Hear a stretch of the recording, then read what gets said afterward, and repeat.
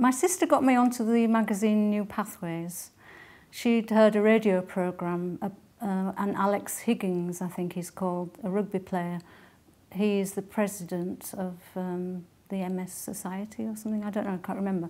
But she'd heard this radio programme and she said to me, oh, it was a really interesting programme, I'll send you the website. And that's how I got onto New Pathways magazine.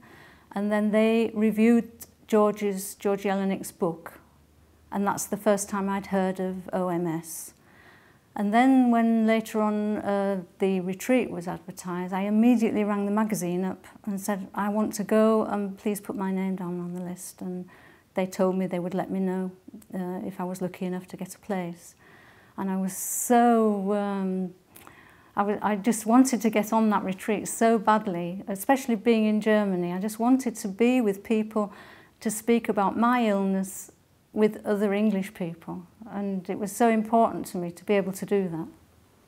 I feel it's an essential part of my life, and that I've got contacts now and I'm networked with people who have got the same illness. I don't feel alone anymore, I feel supported.